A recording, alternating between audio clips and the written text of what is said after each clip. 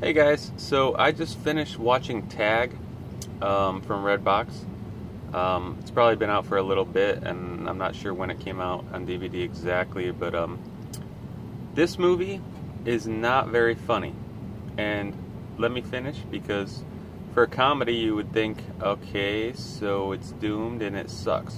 But I think this is a great movie, and I actually liked it a lot. And let me tell you why. Okay, so it's about five friends who, as kids, they played tag, and they decided that they would continue playing tag pretty much into adulthood and I guess infinitely, forever. Because they say that if you stop playing the game, you know, you get old and life gets boring and blah, blah, blah. So anyway, you would think hilarious stuff would ensue, and it really doesn't.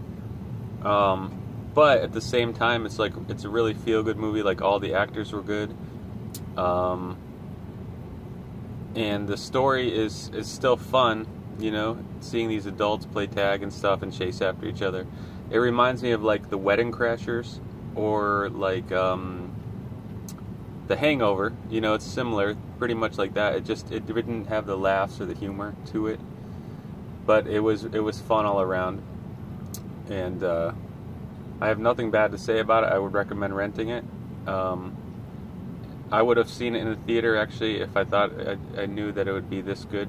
Like I said, it's just not funny. It's not like, haha, I didn't probably laugh once, which is pretty rare for a comedy. And it's pretty rare for me to say that a comedy I didn't laugh in, I really liked and would see again. So I do recommend this movie. Just don't expect to laugh hysterically. But overall, very good movie.